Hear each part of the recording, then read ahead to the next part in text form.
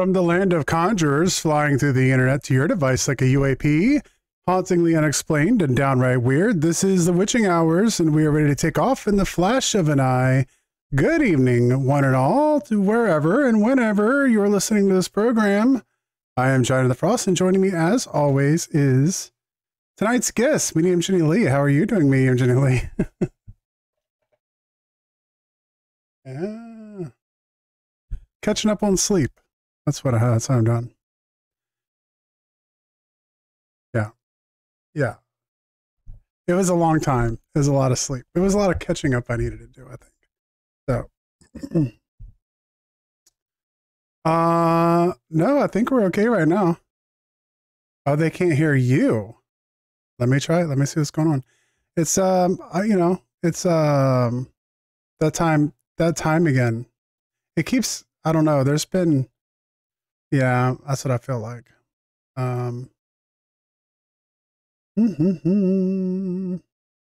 Here, are you hearing me now? Yeah, I think so. Does it work now? It always worked before, but I feel like there's been some updates or something going on with our software. Meow. Can you hear me meow? Things up. Okay, yeah, they can hear me. I was saying, see, Frosty just didn't want you guys to hear what I said is what happened. He muted me on purpose. I said he slept so late today that he wouldn't even tell me what time he woke up. Yeah, it was pretty late. It was much needed. It was much needed. And that's what you have to do every once in a while, right? Like yeah. I feel like once a year I do something where I go to bed like extremely early or I sleep extremely late. It's like a reset that my body does every night. Yeah, you do. You have to have a reset. I catch up on all those early mornings all in one day. Everybody's here today. We got Keisha, Journey of Self-Discovery. Yeah. The Wanderer is here. Linguist. CMC. Amber. 5-stream streak. Woo woo. We get to hang out with chat a little bit more than normal tonight, which is wonderful. Yeah, we can talk to chat. Yes. Because I've been thinking about adding. It's just us Twitch streamers. Yeah. Here. Yeah. And still always trying to find a way to make this part a little more interactive in our podcast version. So I got some ideas coming up my sleeves. That's hogsters. I don't know if you guys have been able to notice or not when it's coming up, but we have this going on now. What's what? It's going to take a little bit. For some reason, it never works on the first one. Where I can put the messages up. Oh, we can put up the comments. Yeah. I think people were noticing that. I think that's beneficial. So that way, hoagies. We can always kind of notate that we're actually seeing yes. So I think that's helpful. Yeah. Anyway. Trick we learned from watching the Lightgate podcast. Yeah, once I saw that you could do that on the YouTube. Well, yeah, and like using YouTube and I guess whatever program it is that everyone else is using. Streamlat. What is it called? Stream Yard or something like that. Yeah, StreamYard. Yeah, it has it like built into it, which we looked at using because there's definitely some huge benefits to it, but it's like I don't know. We wouldn't be able to do all the graphic stuff that we do here either. It's like so I don't know. Yep. Well, anyhow, we ready to get into the news? Yep. I feel like those in Sesame Street. You guys know what I'm talking about? Yep.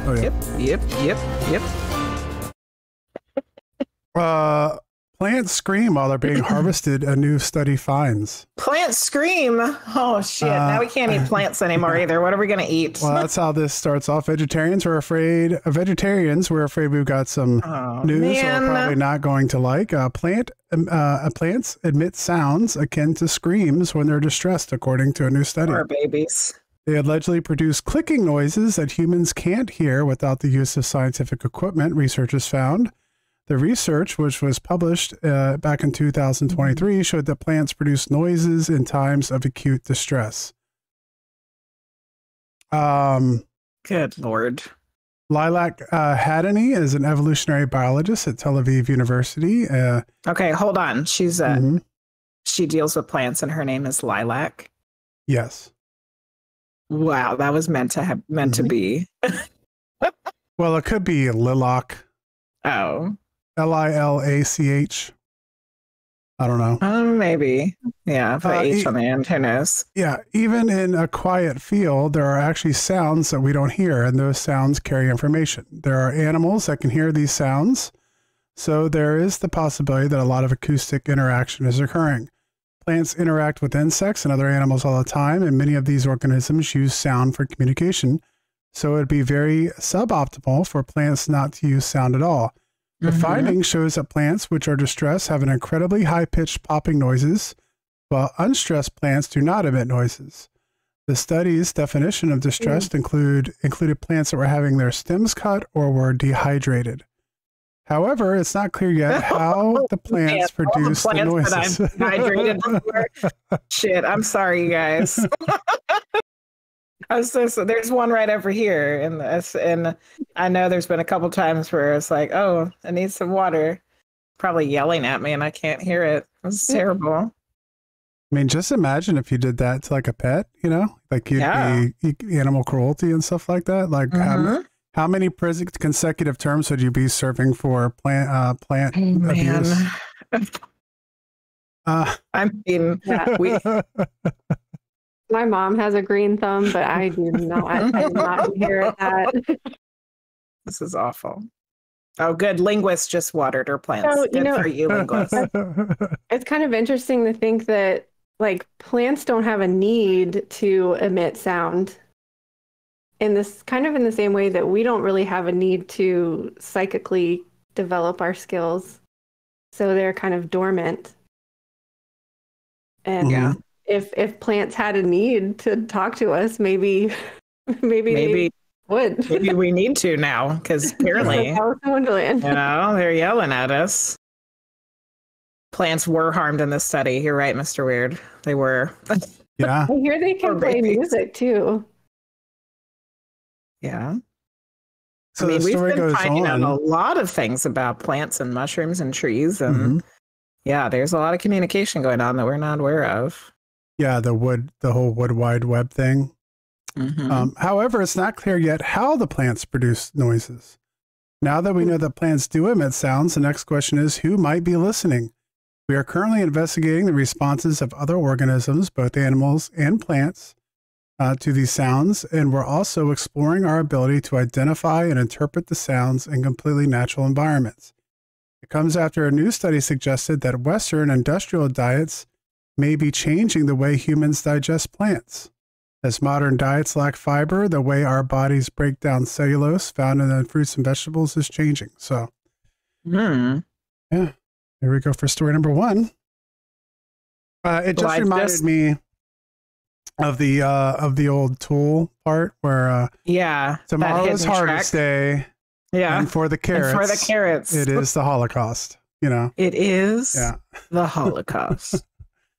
Let's wrap us wear glasses. Can I get an amen? Yeah. Amen. Can I get a hallelujah? Story number 2. NASA is launching 3 sounding rockets into space during the total solar eclipse. NASA is preparing to launch 3 giant rockets towards the sun on the same day that the massive hot ball of light why do we do will stupid appear. shit? Well, if you would let me read the news article, it might illuminate. That wasn't real. I was hoping that was fake news. Well, they're not launching them at the sun. They're launching them into the atmosphere to study the. Well, we'll get to it. It's in the story. So okay, continue. As the hot ball of white appears to millions of people in North America to be fully eclipsed by the moon. Most skygazers will be eagerly awaiting the moments on Monday, April 8th, when the moon completely blocks the sun's disk, ushering in those precious few moments of totality, whereby darkness falls and the sun's outermost layer, the corona, becomes visible. But keen observers in Virginia, or those just tuning into NASA's online live stream, may also catch those rockets thundering into outer space on their way to the moon's shadow. Fear not, The U.S. Space Agency isn't launching any sort of attack on the sun, but is rather hoping to gather some valuable scientific data about how solar eclipses alter Earth's upper atmosphere. Well, that's what we were worried about. Like, at least they're not doing that. NASA is using spacecraft called sounding rockets that are equipped with scientific instruments to take measurements and perform experiments during its suborbital flight. The 3 rockets will launch from NASA's Wallops Flight Facility in Virginia and will reach an intended altitude of 260 miles, NASA said. That's high enough to study disturbances during a total solar eclipse in the ionosphere, a region of Earth's atmosphere between 55 to 310 miles above the ground. The sounding rockets had been previously launched and recovered in October from the White Sands Test Facility in New Mexico during the annular solar eclipse, a similar celestial event that was distinct for the ring of fire shape it created in the sky. This time around, NASA said the rockets have been refurbished with new instrumentation. We drove around Wallops a couple times, like a couple summers ago. Yeah. I got to see where that was. Yeah. So Wallops. Studying the atmosphere. I don't know. I mean, it seems like a pretty scientific. I don't know if anything stands out to me. It's just the title of it is misconstrued. Okay, we can forgive that one, I guess. They're gonna shoot a bunch of shit at the sun when we get a solar eclipse. See what happens. Yeah, I think some of the headlines going into the eclipse have been a little bit yeah, well, they're that's how they get people to read things. Sensational, yeah. Well, yeah, that's becoming a huge issue, I think, in general, is the sensationalism in journalism now. Like, you can learn about like yellow journalism and all the stuff that's happened, but living in the internet age where like there's so much news competing against itself, like everything is so clickbait now. And as well, I guess whether I wanted to be in it or not, to a certain degree, we're in journalism to a certain degree with the witching hours. We talk about news, we talk about topics, things like that. And I've known, that's like one of the things with YouTube, it's like clickbait wins the day. But I haven't really wanted to succumb to that, which we've had some discussions about that before with like the fear-based titles. Yeah, fear-mongering. Yeah, and I think I think in the long run, you're doing a disservice by going along with that. But at the same time, there's an algorithm. So I don't know. I don't know what the answer is to that. Keisha's worried about Stargaters now. She thought you said Stargaters. We haven't seen one of those yet, Keisha. Yeah. Doesn't mean they're not out there. Yeah.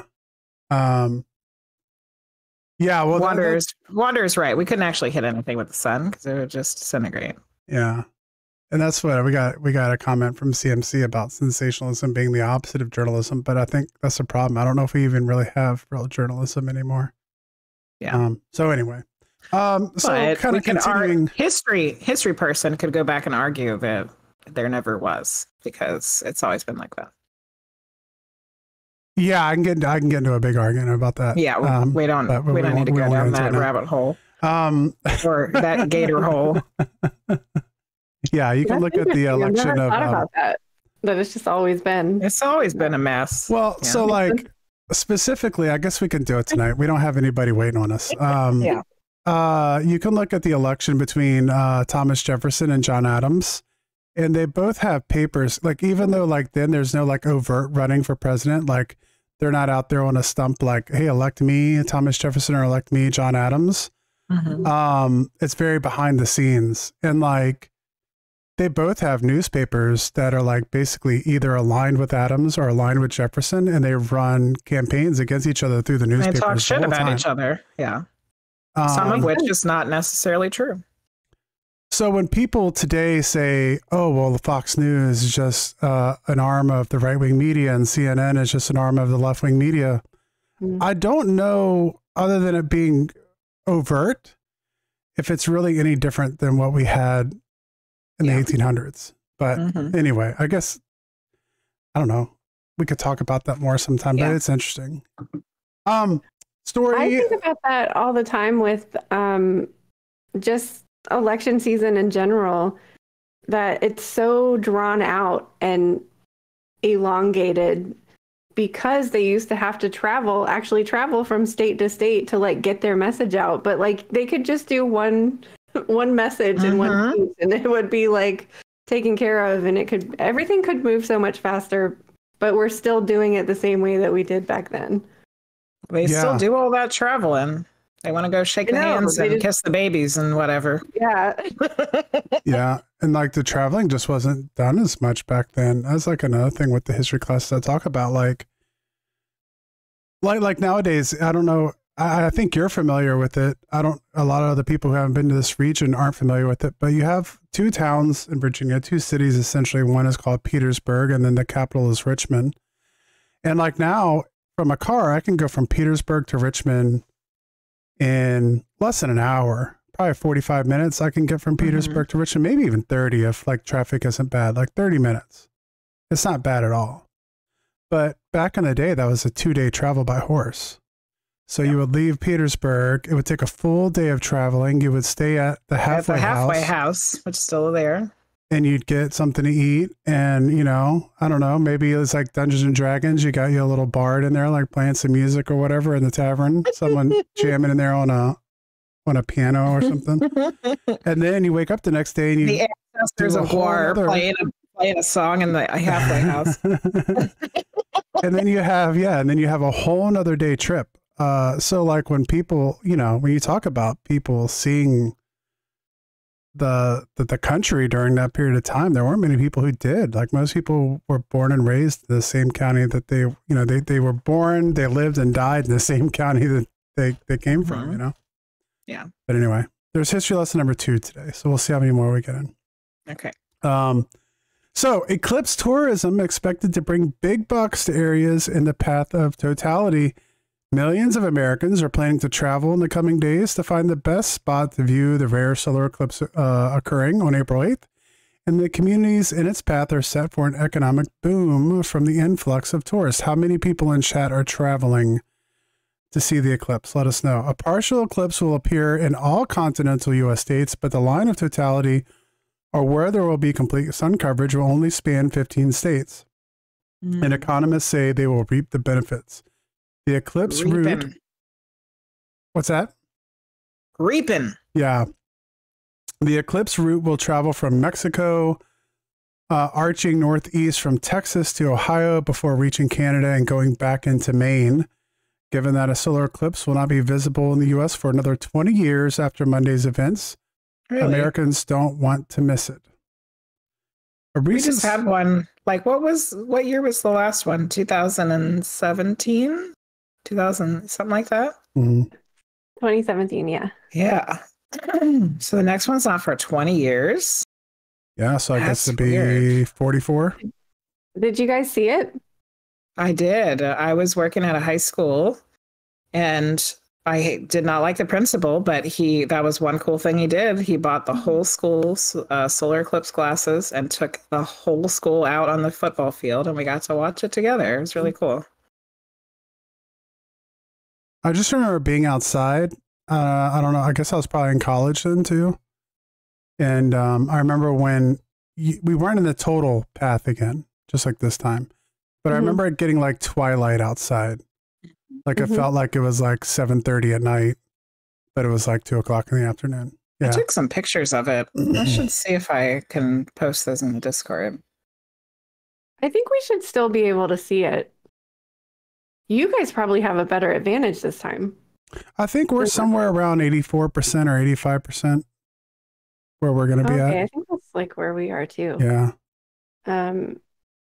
I just remember it went through South Carolina last time, and now it seems to be going the opposite way.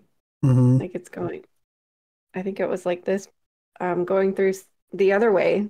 Across the from like Florida up to Oregon or whatever. I think it went that way, and now Michigan's got 98%. That's pretty nice. Wow, might as well call it 100. Cool. We have a lot of community members from Michigan. Yeah, that we do. You guys all got your glasses. Yeah, or you're gonna make a pinhole camera. CMC said hotels in the path of the eclipse are going for about $1,000 a night. What? That's crazy. Ooh, they are reaping the benefits. Yeah. Yikes. Yeah. So to continue there, let's see. So for 9 of the 20 years, a recent survey conducted by Consumers Insights firm Lisa W. Miller and Associates found that 12 million Americans plan on traveling to get a better view of the eclipse. Wow. Of those, 14% said they'll be making a trek in an RV. 7% plan on booking a hotel or another place to stay. 4% on taking a flight, and 8% plan on camping out. Economic and financial analysis from the Perryman Group estimates that the states in the path of totality will collectively rake in nearly $1.5 billion in direct expenditures by visitors. When considering the multiplier effects, the economic impact rises to be more than $4.6 billion. Hoaxers, do you mean an equator room? Equation room sounds like a math class. $4.6 billion. Wow. Yeah, $4.6 billion. So big money in... Well, I hear they're jacking up the prices too. Like for sure, yeah. That's what CMC said. Like $1,000 for a hotel room. $1,000 for a hotel room. That's nuts. Yeah. You did mean equator room. Okay, good. So that's a lot of people traveling. That's cool. So if someone in here is traveling, let us know. I was thinking I thought about it, but the solar eclipse before that was when I was in middle school. And I know it was in the summertime because my friends and I were in the pool, and we did not have such a thing as solar eclipse glasses. You just stared at the sun. I just looked at it. Yeah, that's probably why I'm blind now. I'm just looking at it in the pool. We're like 12 or something. Oh wow! Yeah. I don't remember that. What year was that? I know I was in middle school. I'm pretty sure. Well, I'm sure we were in middle school. So around the same time. I was, let's say, 11, 12, 13. That would have been 90, 91, 92. 90. Yeah. 90, 91, 92. Memory. Yeah. I remember very, very clearly. I guess we could Google it. I don't either, but I was moving around so much. I might not have been in the same. Might not have been a thing for me. I remember making the box, like the pinhole camera box with it for it. Oh, yeah. That's cool. But I don't remember actually seeing it. I'm really slow at making things. I probably took too long to make my pinhole box. Too late. It must have been a partial one. Because we've only had 15 total solar eclipses. Huh. And there was not one in the 90s, according to this one bit of information. So in other words, you were just staring at the sun. There was no eclipse going on. You were just in the pool. We just thought there was. Yeah. And now, just thought, and now your eyes are screwed. All right. Yeah. I can see shit. Well, I thought you were going to say that you froze to death because the temperature is supposed to drop. I don't know. I don't remember it changing that much. Let's see. I don't know. I'm having a hard time finding it. Anyway, do you have another story for us? Yeah, I do. Scientists develop a 6-foot invisibility mega shield that can hide multiple people by bending light. And there's actually, I'll, as soon as I'm done reading the story, I'll link it on the Discord page because they actually have video of it working. So, oh wow! Some people who grew up reading the Harry Potter books and stuff have dreamed of owning their very own invisibility cloak. Now that dream can become a reality as scientists have developed an invisibility mega shield. It's selling for 699 British pounds. So that's probably roughly getting close to $1,000 for American dollars. The shield uses a precision engineered lens array to bend light, rendering objects behind it almost invisible. The mega shield is big enough to conceal multiple people standing side by side. Want to experience the power of invisibility? We've got you covered, said the Invisibility Shield Company. The Mega Shield is the brainchild of London-based Invisibility Shield Company, which came up with the initial idea back in 2022. Since then, the firm has developed and tested various cloaking devices before landing on the latest design. The Mega Shield measures 6 feet tall and 4 feet wide and is constructed from a high-grade polycarbonate. Using a precision-engineered lens array, light reflected from the person standing behind the shield is directed away from the person in front of it. The lenses in this array are oriented so that the vertical strip of light reflected by the standing or crouching subject becomes diffused when spread out horizontally on passing through the back of the shield.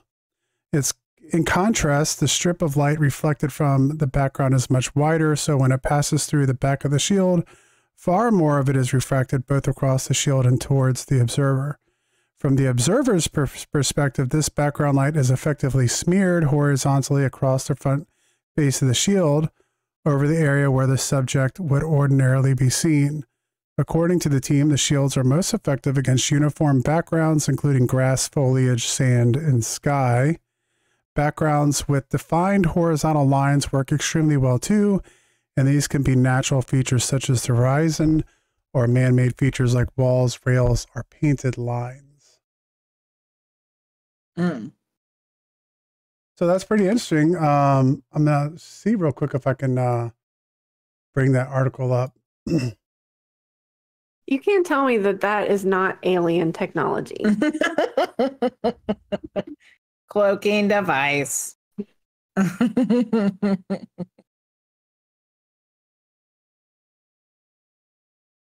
Keisha found one that was May 10th, 1994, annual solar eclipse. That's the only one that went over our portion of the US in the 90s. So yeah, I would have been 13. So yeah, that makes sense. May 10th seems a little early to be in the pool, but you know, we probably were.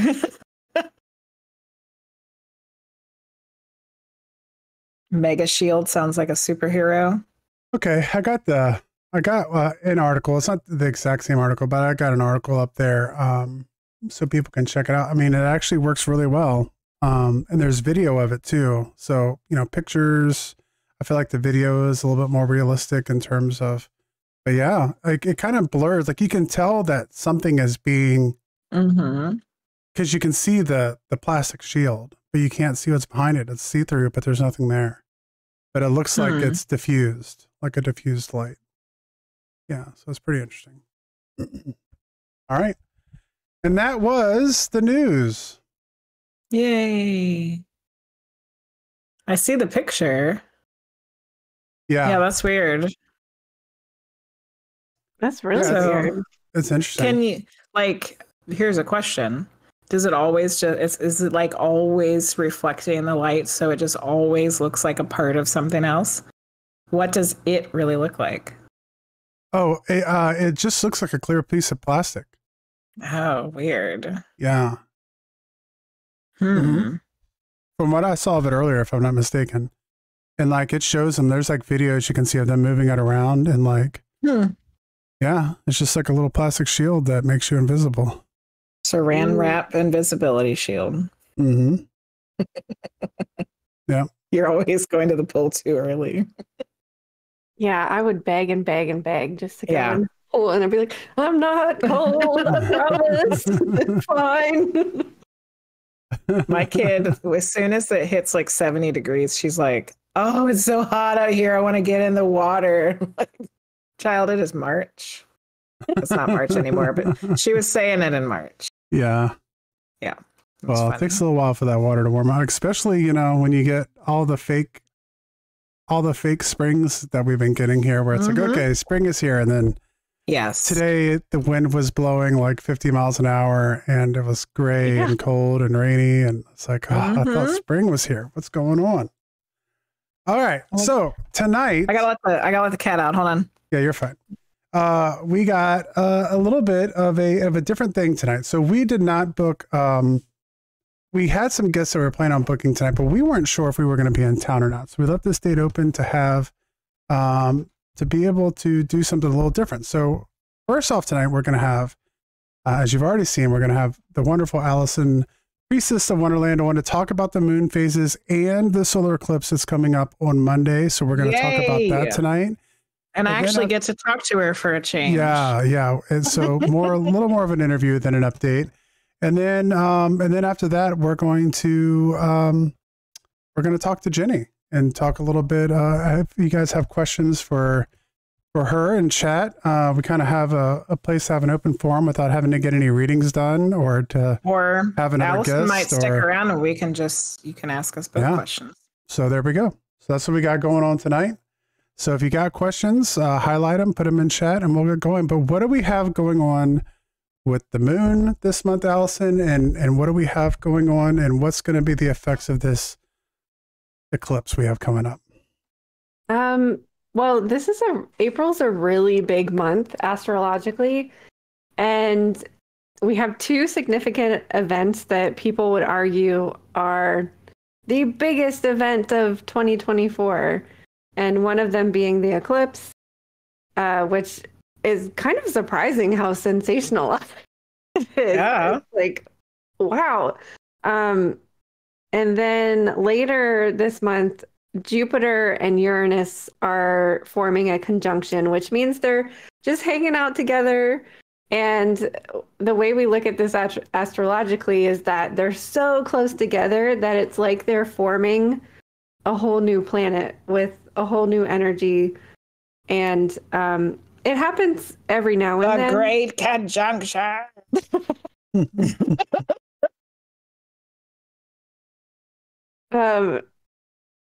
Yeah, Sorry. so lots of things happening this month that are like being quoted as like the biggest thing that's going to happen in 2024. So it's all happening in one month. It's all happening in April. Wow. Yeah, like a lot of times it's like something's happening in January, something might happen in August, and something might happen in December, but it's just like all happening right now. Wow. I've already been feeling the Mercury retrograde that started on April 1st, and Mercury will be retrograde until the 25th. And okay. That's not too bad. Well, that's like a whole month. Says a whole month. That's the person who hasn't been affected by anything. I kind of was, but no, yeah, I know what you mean. I mean, we're only 4 days in, and I've had so many things happen technologically go wrong. Yeah, that I'm just like, what are we in store for? I don't know why. That was Jenny bring out her "Always Look on the Bright Side of Life" from Monty Python song right there. Always that was look wishful on thinking. The bright side of life. Yeah. I mean, I always have problems with technology, but this one seems to be like crazy. And I don't know why people are affected differently by it. It's so weird. So anyways, April 1st, we're in the first week of April 1st through the 7th. So it's a last quarter moon, and we're supposed to be kind of winding things down. Last quarter is almost to the new moon. So we want to slow down and decrease the energy that we're using, because the moon's energy is decreasing as well. But I don't know. The week I've had so far is like I'm using more energy stressing out about the things that aren't working. For those of you that don't know, Mercury retrograde is when a planet goes retrograde, it appears from our perspective to be moving backwards. Mm-hmm. But it's actually just kind of like it's not moving backwards. It just looks like it from our perspective. So we kind of, I don't really know how to describe it. We kind of like Does it have to do with the way that we're moving? It is the way that we are moving. I used to know this by heart. It just appears from our perspective on Earth that it's going backwards. But really, it's that like, the analogy that is used sometimes is like, you know how when you're stopped next to a car, like you're both stopped at the stoplight and the other one moves forward, and like you kind of feel like you're going backwards? Yeah. You know, that perspective thing? So like you're not moving backwards, like you're standing still, but it just appears that you're moving backwards. Yeah. And Mercury is the planet of communication. So this tends to like just discombobulate communication, and technology is so much a big part of our lives. I think that's why we recognize it more frequently now than 10 years ago. Nobody was talking about Mercury retrograde. Yeah, but like, very true. Our whole lives depend on technology and communication. So things just go haywire sometimes. Things go haywire when Mercury is not retrograde, but it just seems to be a nice excuse to like blame on things. So that's the first week of April, and Mercury is going to be retrograde until the 25th. So next week is the big eclipse. From the 8th through the 14th, the eclipse is happening on the 8th, and it's a eclipse in Aries. And Aries is generally a time to like be starting things, to be moving. It's a fire sign, and this is a planet or a sign of action and spring and movement and go and doing things. But a new moon is about going within and being very introspective and resting and rejuvenating. So even without an eclipse, an Aries new moon is going to be about clearing out the clutter of your energetic system, letting go of things that you want to let go of, using that fire energy to like burn things away, like burn and transmute and transform. And having an eclipse just makes it, I almost see an eclipse as like digging up all of that extra gunk that you need to get rid of. It just kind of like, yeah. And I don't know, it's going to be a very cool thing to see. It's exciting that people who aren't interested in astrology or astronomy are excited about it. Like everybody's excited about it. And I think that kind of proves a little bit that like it affects us. Yeah. Yeah, I think it combines two different groups together though that are typically apart, which is the really science heavy people and the people who are really into spirituality. They share it. They share that together, you know. Well, that's interesting. I mean, that's the thing. Like CERN is supposed to turn on the eclipse, and NASA's shooting rockets to investigate. It's like there is something to this. Like we are connected to our universe. So I agree with that. Yeah, that's it does connect two different worlds. So you said that this could be a period of like looking within and kind of like doing a different thing. Could the eclipse coming up be a significant or a good excuse for while I slept till 3 o'clock in the afternoon today? Yeah, absolutely. Okay. Yeah, I mean, it's a time, like it's darkness during the day. The time has finally been announced. You are excused from sleeping. All right. I mean, like experiencing night during the day is literally bringing shadows to the surface. So you can receive like energetic downloads or just an energetic reset. Like you're saying, you think that happens like once or twice a year, where your body just needs to catch up on all of that sleep that you lost when you were waking up. Like our bodies do need a reset, and our bodies are connected to the earth and what's going on around us. You needed that last like hibernation, like the bear at Maymont. Their little hibernation nap before. Who knew when I saw the bear at Maymont that that's what Frosty was doing? Yeah, exactly. Yeah. So the next week, the April 15th through the 21st, that's the first quarter. And so while the new moon is an Aries fiery moon and you want to take action on things, it's more of like a internal action or like a planning action Whereas a first quarter moon is like, okay, now I'm going to do the thing. Like now I'm going to start moving. And this week is also the same week that we're having the Jupiter-Uranus conjunction. And so Jupiter and Uranus have both been in the sign of Taurus for a while. So they've basically just been kind of slowly coming into alignment.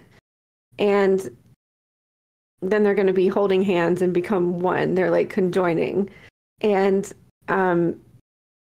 we've been feeling this momentum and we've been feeling this kind of build up globally because the outer planets that are further away from us have kind of like a larger, more global impact on us, but they're also things that develop over time. Like these are slow moving planets. Jupiter's takes 18 years to go through a cycle. Uranus takes 84 years to go through a cycle. Wow. So these are kind of bigger picture things that we're gradually getting used to. And then on April 20th, when they're actually like so close together, they could be holding hands. This is when we're going to like feel it more potently, but it's been happening since last year. And they're going to stay both in that same sign of Taurus until June. Jupiter moves into Gemini in June. So like we've kind of been feeling and noticing globally that like there's a lot of social unrest. Taurus is the sign of ruled by Venus. It's comfy, cozy, earthy energy. Very earthy and grounded energy. And people aren't feeling safe and they're not feeling comfortable and they're not feeling protected. And Jupiter wants everybody to, Jupiter's the planet of luck. Like people need to be supported and made to feel like they're safe. And Uranus is the planet of liberation and freedom and revolution. So we're seeing these things kind of kicked up globally that like need a helping hand to like find some resolution, whether that is revolution or not. It's a really positive conjunction happening. Like it's meant to support everybody. Uranus is ruled by Aquarius, who is the new free thinker, finding new ideas and ways of doing things and like helping us rebuild in a very positive way. Like Jupiter is like luck and expansion and growth. And it's a really beautiful, beautiful connection that like, it feels like a connection of hope. Like we can make a change. We can do better. We can globally support each other. And this is something that I'm imagining really hasn't happened because the cycle is so long that this hasn't really happened during anyone's lifetime. Jupiter and Uranus, I think it's been 18 years, I think it was. So 2010, but a different sign. It probably would have been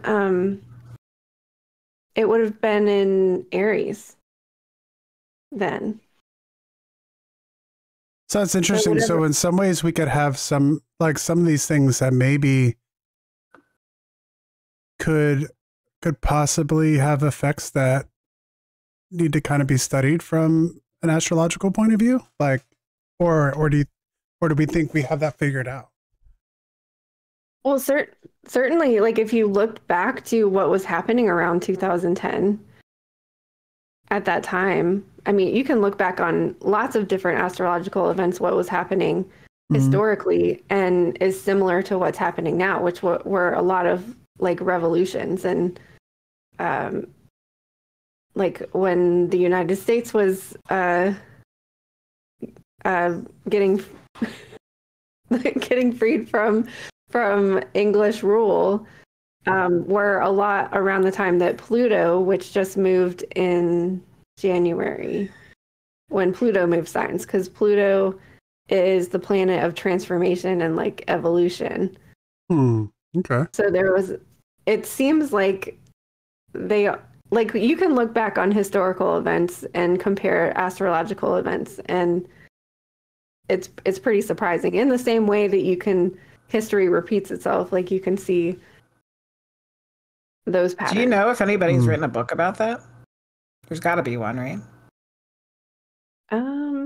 On astrological events and historical events? Yeah. I only ever see them come up when like something like when the Pluto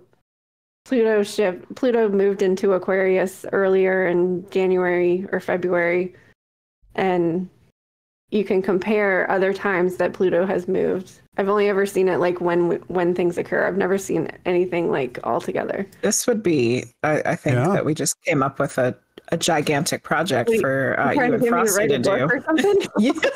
Frosty can do the historical research and you can figure out what the astrology was. Oh, bam, bestseller. There we go. It's pretty interesting because one of the things that came to mind when you were going through all of that was, you know, there could be astrological phenomena that happens so far apart from each other that it hasn't been able, the effects of it really haven't been able to be studied. Like if it's only happened 2 or 3 times in the last few hundred years, like what are the chances that, you know, we actually know what the full contributions of it are? Yeah. Hoaxer says they're going to be $600 a book, $800 if you want an autograph. And Keisha said that she told you there was some collaborations coming. Oh, she did. She did. I'd read it. Yeah, it's interesting. Yeah, that would actually kind of be pretty interesting research. It's very validating to look at the past because you can't change it. It's fact. It happened. And same with the astrology of it. I don't know. We'll talk off air, Alyson. We'll talk off air. Not that you guys don't already have enough stuff to do. Right? Let's give you another giant thing to do. That's how I roll usually. That's how I do too, and so does Frosty. That's just so. And then just to get through the rest of April, we have our full moon the week of April 22nd through the 28th. We've got a full moon in Scorpio, and Scorpio is Halloween time energy, so it kind of brings that shadowy aspect to spring. We always have this like new moon that is of the season, and then we always have a full moon that's the exact opposite energy of it. And with an eclipse that is also bringing up shadow, Scorpio is going to highlight shadow. And the full moon also helps us like release things. So it's like all that stuff was dug up on the eclipse, and Scorpio is going to cleanse it and wash it away. Scorpio is water. So that's cleansing and clearing energy. And it's a regular moon. So we're done with eclipse season. This eclipse season started with a Libra eclipse a couple weeks ago. And then we're ending it with the new moon solar eclipse. And now we just have a regular moon, regular full moon, but it's a Scorpio moon. So it can be a little bit spookier too, because it's Scorpio and it likes to be weird. Oh, we're getting a raid. Beyond the Shadows. Thank you for the raid. We've been haunted. Speaking of Scorpio. Speaking of, we were just talking about spooky stuff, and here comes there's some planchettes and some dancing Grim Reapers, some ghosty. Spooky. You've been summoned. Spooky. You've been haunted. Welcome in, everyone. Thank you so much for checking us out. We are the Witching Hours, a podcast that we do every Thursday that basically deals with anything supernatural, paranormal, or weird. So welcome in. Tonight, we don't have a typical week. Normally we would have someone on to discuss a specific thing. Once a month we have Alyson, the Priestess of Wonderland, come on and talk about moon phases and astrology. And so tonight we're delving a little bit deeper into that with the eclipse coming up on Monday. And our co-host, the Medium Jenny Lea, we're going to talk to her tonight some and just kind of have a night to be able to talk about mediumship stuff and channeling and kind of just general questions for a psychic medium. So a little bit more of a hangout stream tonight than normal for us, but so welcome in. It's a good night to be able to come in and hang out with us. So welcome in and thank you so much for the raid. What were you up to tonight beyond the shadows? So Alyson, I don't like all the digging up the shadow stuff for the whole month. Okay, why? Well, I have one more thing to say. Okay, good. So the week of the 22nd through the 28th, we've got our full moon Scorpio dealing with shadows. And then the last week is only the 29th through the 30th. But then we have Beltane. And Beltane on May 1st is all about just having fun, frolicking in the fields. And dancing naked around fire. All right. We just gotta tread through the month of digging up all of the stuff that we don't want to have to look at, and then having to look at it, and then we can burn it down. Yeah, exactly. Yeah. Okay. But I mean, the good thing about an Aries eclipse is Aries is fire, so you dig up all the crap and you let it go. You burn it. You literally burn it. Yeah. Transmute it, rise from the ashes, burn everything down, compost it. Like Aries is fire and it wants to burn through stuff. It does, yes. And then Scorpio is water, so wash it away, cleanse it away. I mean, it depends on how you feel, but like last year we had Taurus eclipses and the earth energy just feels like you got to carry all of that stuff. Yeah, that's true. But like fire, just burn it. Yeah.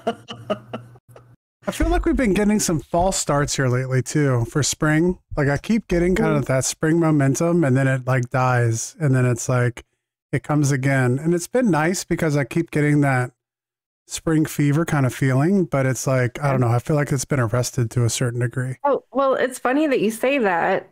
Mars doesn't move into Aries until April 30th. So Mars is that movement planet of action. So you can hibernate, you can take your bear naps all through the month of April, and then April 30th, you just got to be like, woo, I'm ready to go. Yay. Go time. CMC said Mercury retrograde isn't all bad. It's a great time for creativity and arts. And so is digging up your shadows. Like, dig up that shadow and put it onto a canvas. Yeah. Or sing it in a song, or write it in a journal, or anything. Okay. All right. If you say so. It's gonna be okay, Jenny. Yeah. Actually, I have a journal that I had filled up when I was going through like therapy. And we had talked about when I was done with it that I should read through it one time and then burn it. And I still haven't done that yet. So maybe this will be a great time to actually do that. Yeah. Yeah. It feels good to burn stuff. It does. Safely. Yes, of course. Let's not burn anything down. Oh my goodness. We have a question. Mercury retrograde is mostly a communication time, isn't it? Hence why it tends to feel so chaotic. Well, I was saying that earlier because Mercury is the planet of communication and technology equals communication. And so much of our society revolves around technology now. I mean, if there were times when back in the beginning days of an iPhone, I had one of the crappiest versions ever and it would just die on me all the time. And I couldn't do anything. I couldn't contact clients. I couldn't call the people I needed help with because I didn't know their number anymore. And I couldn't access my calendar or my date book or like, we rely on it. Like, can you, like, Yeah. Who goes throughout their day without using technology? My whole schedule for everything is in that phone. Yeah. And I mean, we use our phones for fun, but most of us live on it, like, or work on it. Mm-hmm. So Mercury is the planet of communication, and as humans, we already have difficulty communicating face to face, one-on-one anyways. So to be forced out of your comfort zone, I can't text somebody. I got to actually go walk over to their cubicle and talk to them. Like, heaven forbid. Mm-hmm. Yeah. Well, it's detrimental too. Like, just in the fact of, I guess it's beneficial because you don't have to remember all the things you used to have to remember, but I don't know anybody's phone number anymore. And I used to have like a whole Rolodex memorized in my your head. Yeah. And I don't even know how that was possible now. I really don't. I don't know. Yeah. Yeah. I knew everybody's phone number. Yeah. I don't gotta remember it anymore. Yeah, not anymore. I don't even know my kids' phone numbers. I have them saved in my phone. So if if I was like, I mean, it's that bad. Whereas like I used to have everybody's number memorized. Now you just store it, set it, and forget it. Right.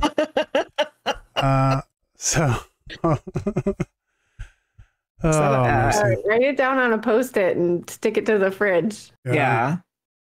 Pretty much. That kind of made me almost panic. Like, I need to go through and get my old address book out, start writing it down. Like, oh shit, if my phone dies. Yeah. Well, I actually still have an address book, like a handwritten one, and it's like all crossed out because people have moved and relocate, and it's like everybody has 3 or 4 addresses, and I'm like, which one is the right address? I think we still have our address book too, and it's used exclusively for Christmas card season. Yes. It comes out cards. It's like one time a year. And if I need it any other time of the year, good Lord, I have to go searching for it and the Christmas stuff. I should just keep it out. Yeah, that's what we found out last year, right? We were like, where is it? And it was like in with the Christmas stuff. It's like, that's the only purpose for it now. Yeah. You want to know why I revert back to the address book is because for whatever reason, the Christmas card file on the computer is not accurate. It has old addresses. And I'm like, why is the handwritten one more accurate? Yeah. Hoaxers, we'll let you write the phone numbers on your forehead first. You go for it. Yeah. Oh, goodness. So let's talk more about the solar eclipse. We talked about it a bit at the beginning, but so. Yeah. Like the one thing I was curious about is overall, are we looking at a pause? Because I feel like the eclipse can be, some people look at it from like a magical perspective. Some of it look at it from just a merely scientific perspective. And then also the eclipse has been like a harbinger of misfortune in the past for some groups as well. So like, what can we expect from the eclipse in terms of the energy that's going to come from it? I think I lean more towards the magical aspect of it. And I think it has the potential for us to like awaken as a society, and for individually for us to just kind of take time to meditate and reflect and be open to downloads if that's something that you believe in. But I do also think that it has the potential, like when you get massive amounts of people in one location around something that's already fear-based, to be chaotic. I imagine being like traveling to one of the places on the path of totality as being like going to a 4-minute concert with 8 million people. And you're all leaving at the same time. You're leaving that parking lot, and it's just like that could be chaotic and traumatic. Yeah.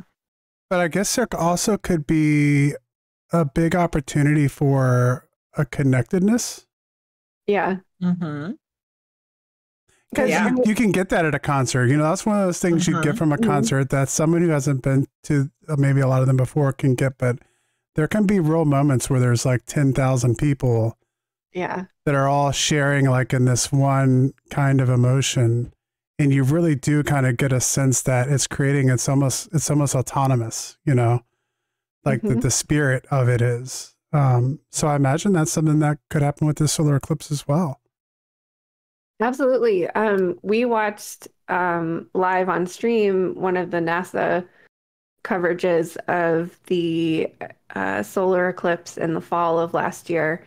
And even the news anchors, who are your traditional news anchor that's sensationalizing anything that ever happens just so that you watch it, and they're all made up and they have this smile on their face and they're feeling emotional and having this response to something that you can't really explain.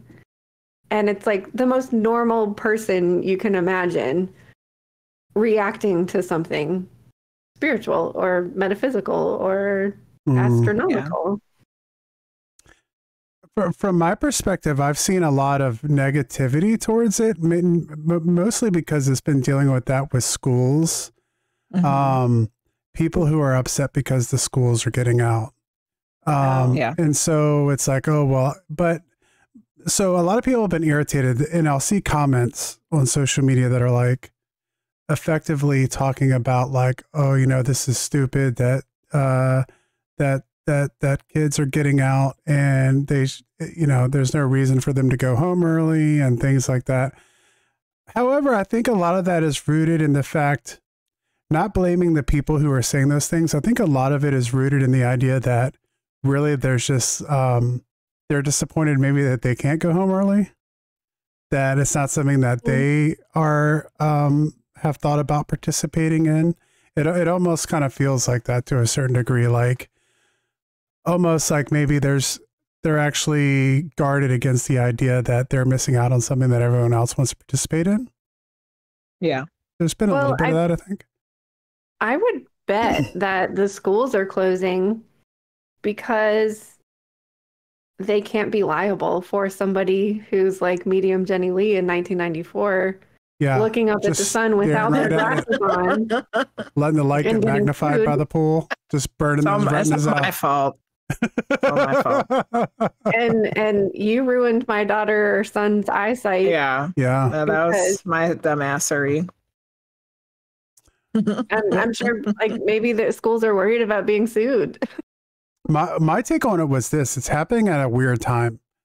If it was happening at noon, where I'm at, I could, especially since we aren't in the path of totality, I could see 100% like, hey, let's get a bunch of classes and pass them out to students, and we'll all go outside and we'll make it a learning experience. We'll have like different science teachers, like, you know, like talk about what's going on, or, you know, have like some kind of assignment attached to it. But for us, it's happening at 3:15 is going to be like the pinnacle of it. And so at that point in time, students are already on the buses going home. So are you guys getting out early for it? Well, we actually, they've decided that we don't have school that day. Well, for you. They just made that decision. But the problem I think is like, if you're going to have students go to school, then it's happening basically at dismissal. Even the people who say they don't care about the eclipse are going to be riding home, and then all of a sudden it's going to look like it's 8 o'clock at night, you know, just like the sun is setting, and they're going to be like, what's going on? And they're going to start looking around, and there's going to be lots of distracted driving, even more than there already is, which is an astounding amount.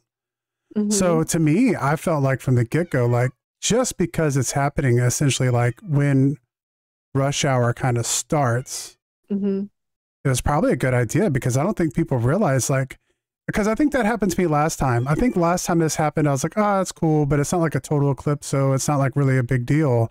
And then when it happened, it was like, oh, wow, this is kind of a big deal. Yeah. But I realized it like by myself in my yard, you know, like as it was happening, I was like, oh, this is really cool. And I think that will hit a lot of people who are driving home, and they're just like, oh, wow, this is cool. And the next thing you know, they're like looking out their windshield and turning around, and now there's a fender bender or whatever. You know what I mean? Yeah. I think that's a real opportunity. You had a moment, China the Frost, by yourself in your backyard. Yeah, I think, because I think I was at home, possibly by myself. I can't remember exactly, but I remember it getting like Twilight. I wasn't expecting all of that. Yeah. And it was like, I was kind of like, oh, this is kind of magical. And I hadn't had that much anticipation for it because we weren't in the total eclipse thing. So I was like, oh, well, it'll be whatever it is.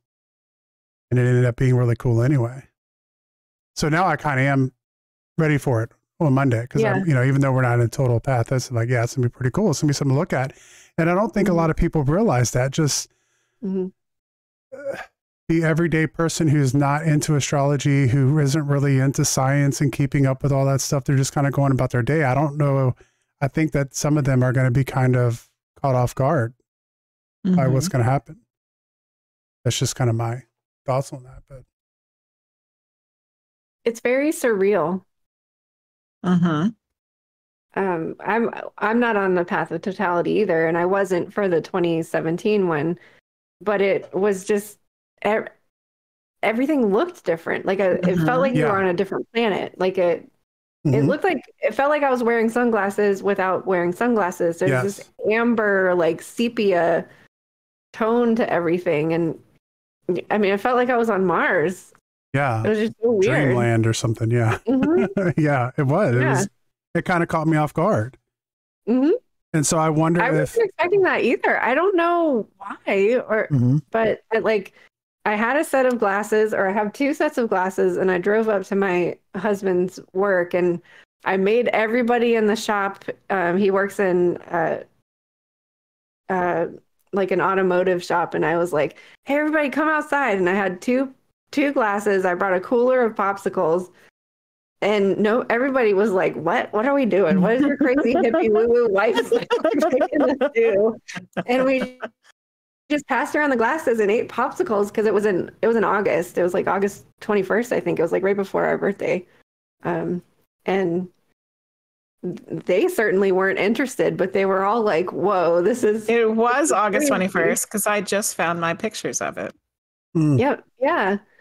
And I don't know, just like, experience it. Try to experience it if you can. It's pretty cool.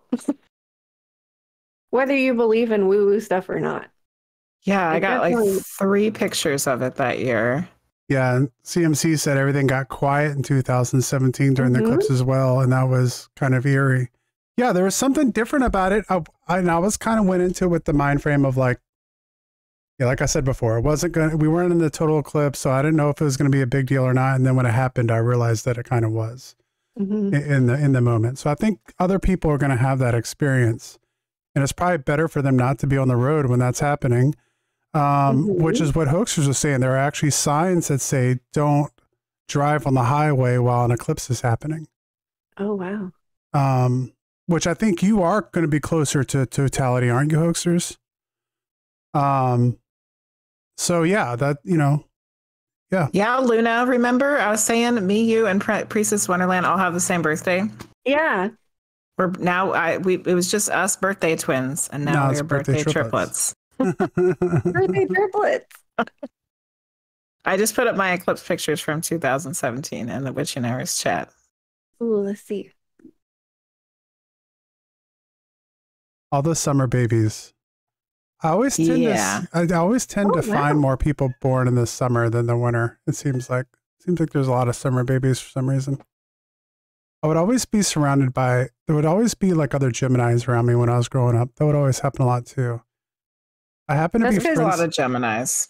I used to have a lot of people whose birthday would be just before mine or just after mine, like very, very close together. What were you going to say, Alyson? Nobody wants to do it after Beltane.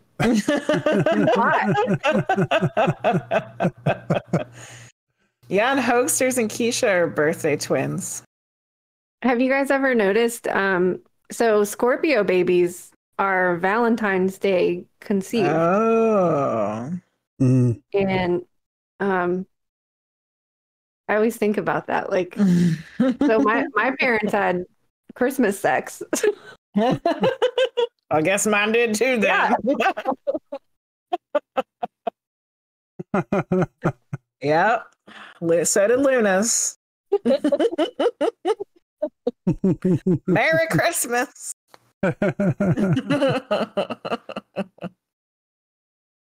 Yep. That's how we all got here. All them holidays. All the holidays or the good weather. It's very true. If you think about it, think 9 months before you were born. Yeah. You were immaculately conceived, so you don't have to think about it. All right. If you have questions for Priestess or for Jenny, highlight and put it in chat. Pretty much anything we talk about that maybe we don't get a chance to because of readings or because we have another guest on or something like that, feel free to throw that in there. We kind of have an open lines night tonight. West of the Rockies, east of the Rockies. Feel free to we can kind of talk about whatever you want to talk about tonight and answer any questions that you have tonight. So feel free to put those in chat, kind of going over what we have going on with the show, with the Witching Hours. Next week, we're going to have Alex Mitsuo on. So we're going to be talking about haunted hospitals is going to be one of the things, a paranormal investigator and author.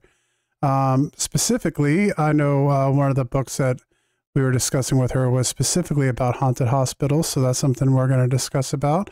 On the 18th, we have Robert Bitto coming back on, which I showed you guys. We just got a copy of his book the other day that he sent us. Mexican Miracles. Yeah, we're going to be talking more about Mexico Unexplained. And actually, I bought one of Alex's books when we met her at the Hanover Tavern Paracon, and she has written a book about female paranormal investigators, I believe. Yeah. It's like the history of women who worked in the paranormal. Paranormal. Mm-hmm. Because wasn't she part of the lecture we saw there? Yeah, she was. Yeah, and that's what she was talking about. Yeah. So we saw some of the lecture about women in the paranormal, which would be a great topic to get into also. Another group we met at the Hanover Tavern Paracon was Haunts of Richmond. They're going to be coming on the 25th. So we're going to talk about some of the haunted places they've been to, and maybe, just kind of talk about if you're going to go set up and go check out do some paranormal investigating in Richmond, or some of the best places to go, what they've had happen personally.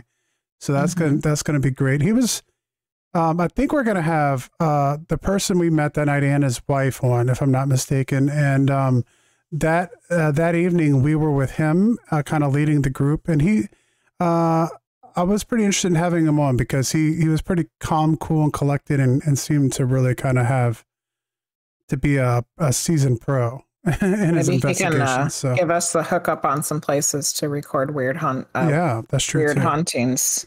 Yeah, that wouldn't be a bad idea, actually. Mm-hmm. And then we're going to be on our way to May, and on May 2nd, we're going to have Mark Hunter Brooks back on, and I think this is going to be the fourth time. What we were saying, we need to come up with some kind of 4-timers. Oh, yeah. I was saying maybe Alyson can make a button. Oh, yeah. 4-timers club. You can make one for yourself, too, Alyson. I was thinking like a tinfoil hat or something, but tinfoil hat. Here it is, Women of the Paranormal, Volume 1, A Brief History. Oh, cool. Alex Metsu. I haven't read it yet, but yeah. So it's like the historical women who worked in the paranormal. And she signed it to me. She says, "May the spirits of these women guide you." Nice. I think that's been the biggest benefit of doing the Witching Hours so far, is now we get signed books instead of just regular books. Yeah, we have quite a few signed books. Our book autographs are increasing in number at an exponential rate. Yes. So, don't hate us because you ain't us. You know what I mean? All right. There was a question here. Yeah, we got a couple. Discovery has 2 questions. Yeah. The first one is, why isn't our conception date not considered our birth date? Because technically that's when we came out of the womb. Aren't we 8 to 10 months old? That is a slippery slope of very controversial discussions, journey of self-discovery. Yeah, the idea of like when do humans become human? Does your soul enter the body at conception, or does it enter the body at birth? At birth. Yeah, I don't know. Yeah. It's a hot topic of controversialness. Because as a person who has had 3 children and read the What to Expect When You're Expecting 3 different times, your little tiny baby has a heartbeat before you'd even know that you're pregnant. So what does that mean? And then I have recently, at some point, listened to one of those QHHT segments. It was probably from Suzanne Spooner, but I have been listening to the Sarah Breskman Cosme ones too. And there was a situation with a lady who had a lot of traumatic experiences that she was having to work through in that session from when she was in the womb. Of things that had happened to the mother or things that the mother was experiencing. And because the mother was experiencing them, she experienced them as well. So I don't know what the answer to that is, journey of self-discovery. All right, before we get into the next question. Well, let Alyson answer. Go ahead. I wonder if being in the womb is a kind of in-between moment.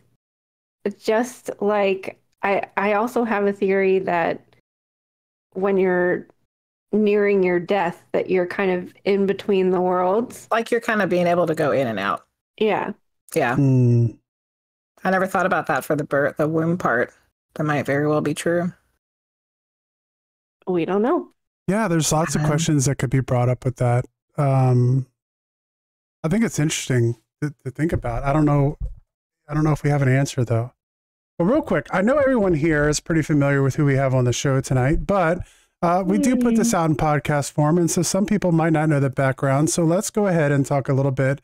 You know, we talked about having Alyson on tonight, and of course, she streams on Twitch. Most people in our chat here have gone over there, but if you don't, make sure you follow Priestess of Wonderland to get all kinds of wonderful conversations about spirituality, tarot reading, astrology, the moon phases, and all of those things, as well as I'll make sure, Alyson, to put up your link for the moon phase planner. Definitely something you might want to check out if you've been enjoying the conversation tonight. And then our co-host, who we're going to be, I guess, asking some questions to tonight, is the Medium Jenny Lea, who is an empath, psychic, medium, and channeler. She has experienced the unusual her entire life. Over the past 5 years, she has been honing her skills with the paranormal, supernatural, and otherworldly. She has studied with Jane Marie, Cindy Keza, and Paul Jacobs. On the top of typical tarot reading and evidential mediumship, Jenny also connects with spirit guides, higher selves, angels, higher dimensional energies, past lives, and ETs.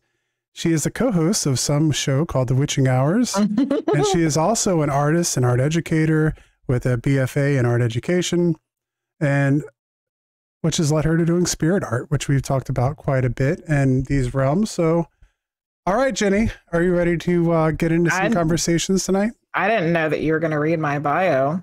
Oh, we said we're going to have you on the show tonight, right? I was just reading chat, and then all of a sudden I was like, what's going on? Well, there's some people who could be listening to the podcast who don't know who you are. They just know you're the co-host of the That's true. Witching Hours. Because when we have guests, I don't really talk too much about my own experiences. I try to let the guests tell their experiences, you know? I mean, sometimes you guys share stories, but I think if there's someone who doesn't watch us on Twitch, who just listens to the podcast, they might not know your background. Yes. Or they might know that you're a medium, but they don't know what you do. Like many of the wonderful people in chat know what you do on Friday nights and stuff. But anyway. Thanks, Journey of Self-Discovery. It's nice to meet you too. As a wise man once said, if you don't know, now you know. Right? Okay, so Journey of Self-Discovery had another question. Yeah. And I think this question can be answered by myself and Priestess of Wonderland. Yes.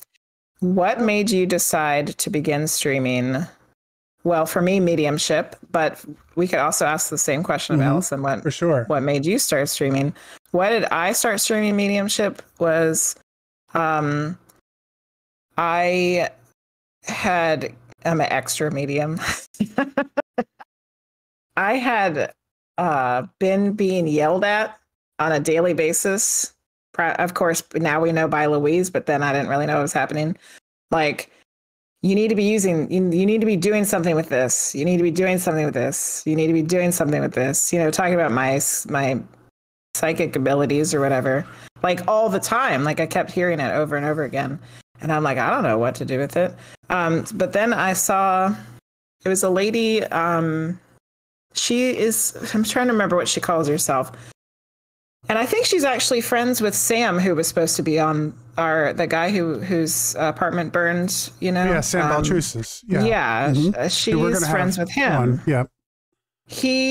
So she was, I saw her on Instagram, and she's a medium, and I think she calls herself like the psychic housewife of New Jersey or something. I can't remember the exact words, but I started watching her stream medium readings on Instagram, and I was like, oh, like you can actually do that, you know? Like, it doesn't have to be like in person. Mm-hmm. So then I started on Instagram first, and then I like eased into doing it on Twitch, and I was doing like 1 week I was doing Instagram, 1 week I was doing Twitch, and then Twitch started getting big enough to where I just let the Instagram go, and I was just doing it once a week on Fridays, and it was working, and the readings were like really happening, you know, because like there's this question of like, is this going to work with me just being able to see somebody's screen name? And it absolutely did.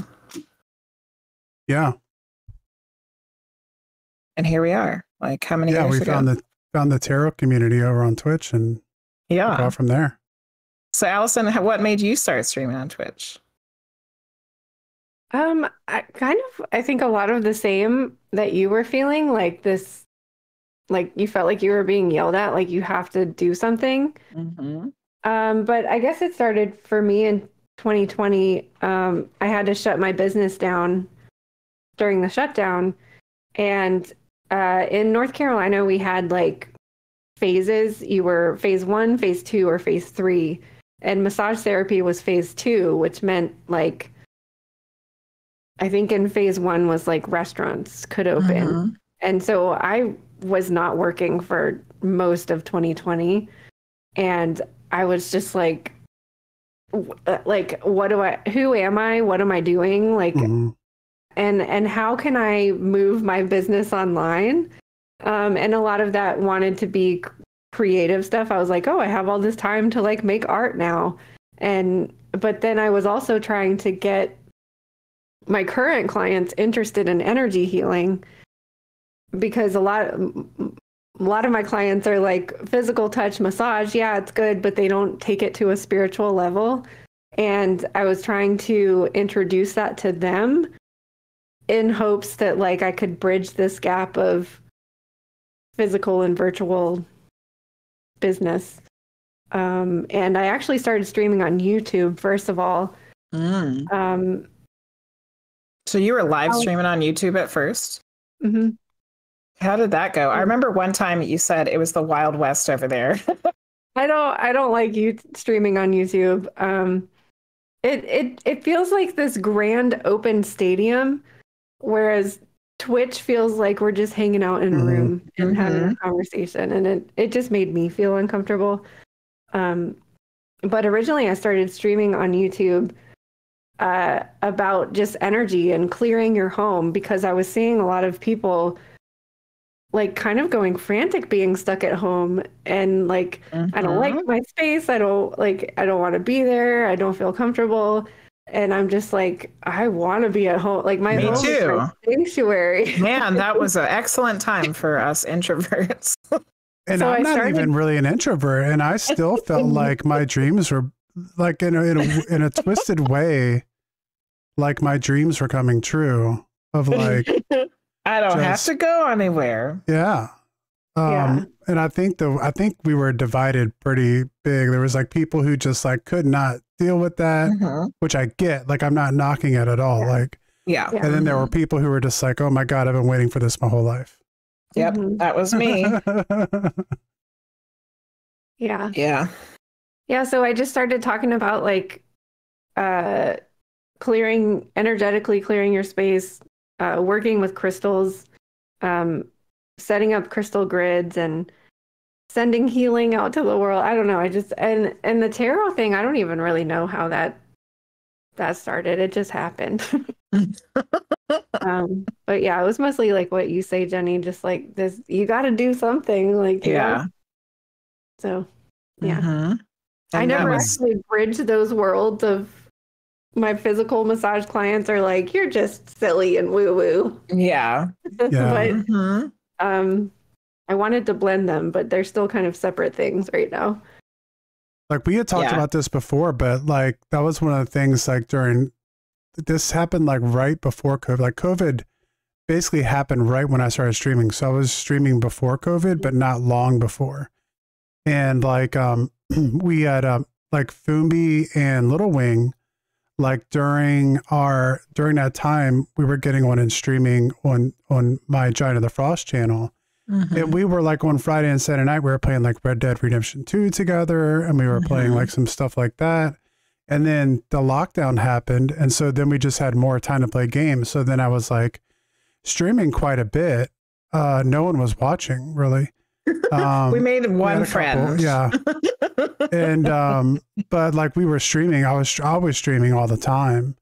And we were just playing like games but it was together so much online. Fun. Man, I miss those. I miss those Red Dead Redemption days. We played so many different games too. It was kind of fun, just like kind of going through. Even your dad got on there and played with us. Barnacle Bill was games. On there playing games with us. Yep.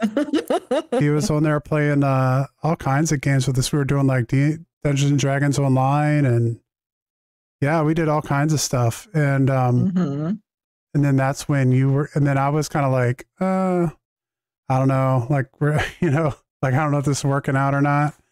And I think I was just interested in it to see if I could make it work. Like what do they do? Like, how do you make this happen? How do you get the green screen to work? All those kinds of things. So really, if it wasn't for Frosty streaming video games for like a year, we would have never known how to do any of this for me. Yeah. Because then I knew how to set everything up for you already. Yeah. Hoaxsters. Yes. Mikey Moto was our friend from Giant of the Frost video game days, and every once in a while you will see him pop in to one of our streams to say hello. He is the OG. Yes. Mikey Moto. Yeah. And I still always say I want to go play something with him again. I just haven't. I know. He was fun to play with. He was the best to play. And he was good at games. Red Dead with, because he like when you're playing the multiplayer with all the other people in it, he was like the best at like when somebody was messing with you, he would just go after them and you didn't have to worry about it. Yeah, he was our what do you call it? They were like goners. Our quick shot. Yeah. Yeah. So like between me and him and the Wanderer, we could handle ourselves on there, but without Mikey Moto, we would have been bullied a lot more probably. Absolutely. Linguist wanted to know, how do we charge our crystals? I'm going to let you take that one first, Alyson.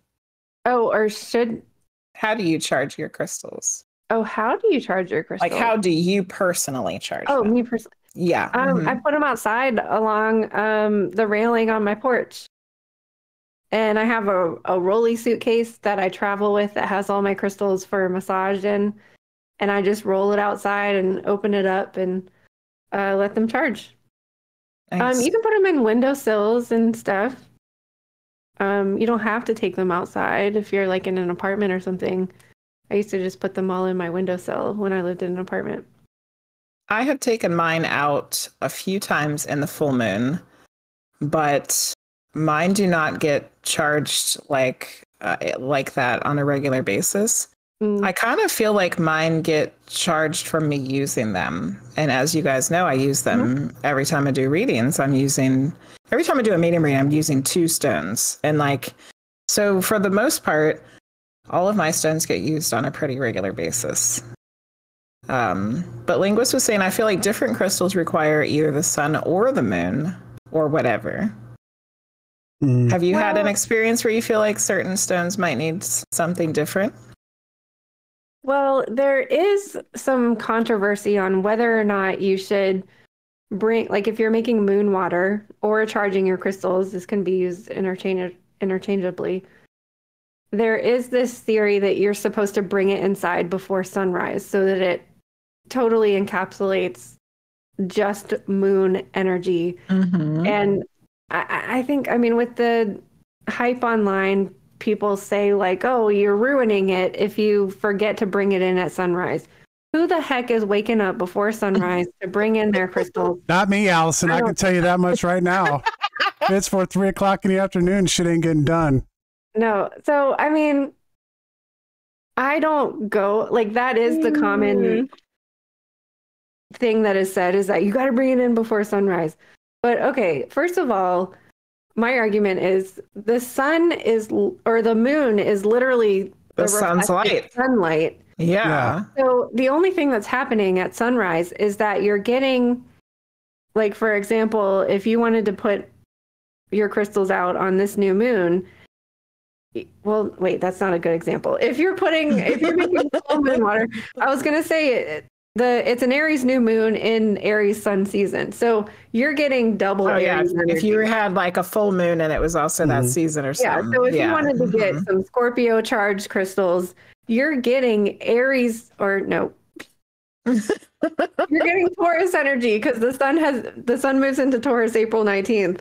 So you're getting Taurus energy and you're getting Scorpio energy no matter what, because this moonlight is reflected sunlight. So I don't think it's a problem to like leave your water or crystals out before and not getting it until you wake up at 10 o'clock or whatever. Or 3 o'clock in the afternoon. Yeah. Journey Self-Discovery says, sometimes I clean the crystals by wiping them with a clean, damp cloth, rearrange them on the windowsill during the full moon. And some crystals I bathe with, yet I'm interested in other ways to cleanse. Speaking of crystals, since we're having this conversation right now, if you all did not know, and you are not following Priestess of Wonderland on YouTube, she was saying she don't like to stream on YouTube, but she's got a lot of YouTube content, and she just released a Let's Get Stoned, which is not her smoking pot. It's her talking about stones. And you just released one a couple of days ago. What was the stone that you were talking about in that video? Celestite. And yes, I just finished watching it today. It usually takes me a couple of times to get through a video because I can only listen to it like when no one's talking to me in this house, which a small child home from spring break is like, impossible. So I just finished watching it today, your Celestite video. Oh, I make I have long content videos. Yes, which is why it takes me a while. Yeah. Well, there's also a difference between charging your crystals and cleansing your crystals. There you go. Tell us about that. Charging them is like infusing them with that energy. If you like Aries energy and you're needing more fire in your life, charge your crystals in an Aries moon. Cleansing them, you can use water, smoke cleansing, other crystals charge each other's. For example, black kyanite can charge like any other crystal and does not need to be cleansed itself. Water, incense. Wasn't there like one specific stone that shouldn't go in water though? Like, doesn't something bad happen to it? There's a few that shouldn't, but you're probably thinking of selenite. Selenite is very, like, it'll just.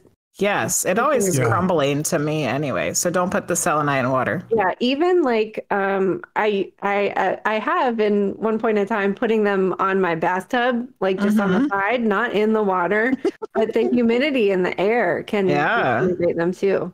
Wow. So, and there's other crystals that can't be put in water because of different minerals that are in them that are toxic.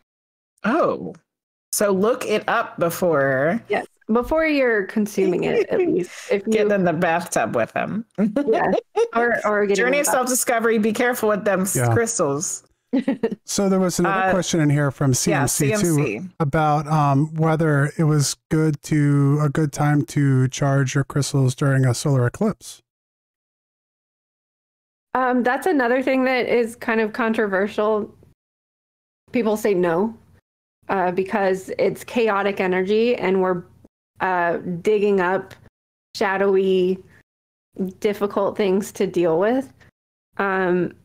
However, the more I think about it, the more I'm like, there are instances where you might need some like extra like oomph or punch, or if you're if you're like feeling blocked in some sort of area and you're like, why can't I move forward with this? What is going on? I think eclipse energy can like punch it out, like get it out in the open. Yeah. So I think there are ways that you can use eclipse water, but most people will say, like, I mean, there's so much hype on the internet. It'll say like, never use eclipse energy. And it's like, yeah. Calm down, people. To a certain extent, I mean, if you look at it from the perspective of someone who's a practitioner of magic or whatever you're trying to do, it might be something that's worth experimenting with and seeing how it works for you, and kind of learning that lesson one way or another. Like, I did that one time and this is what happened. Or, you know, you could kind of come across something that is beneficial for you. And like the Libra eclipse in October of last year, on the actual day of the eclipse, I was just like, wow, I feel great. Like, I feel balanced. I feel aligned. I feel grounded. I feel all lovey-dovey Libra Venus energy. And I'm like, man, I wish I had made some moon water last night. But no, the internet tells you not to. So, I mean, Aries might be too much for people. Aries for me, I'm a Leo and I have a Mars in Leo. I've got lots of Sagittarius placements. Aries energy might be too much for me and too fiery. So I'm probably not going to make moon water on an Aries day. But for someone who's super earthy and very grounded and has trouble with moving forward with things, use some Aries eclipse water. Why not? We have another good question. Well, hold on. Go ahead, Frosty. I had a question real quick, too, while we're still on the charging the crystals thing, which is, I know, well, I've been told that you're supposed to recharge the crystals on a full moon using the moon energy. But knowing what I know about tarot and energy with the moon and energy from the sun, you would think that it would almost be better to charge them with the sun's energy, because the moon is all about like shadow and like maybe not really understanding everything. So wouldn't the sun in a way have a more positive charge to the crystals, or am I mistaking something there?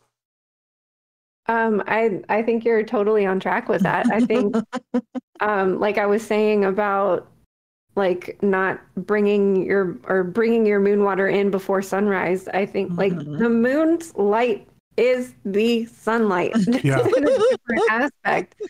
So I think it's just. I like that you had to clap that out.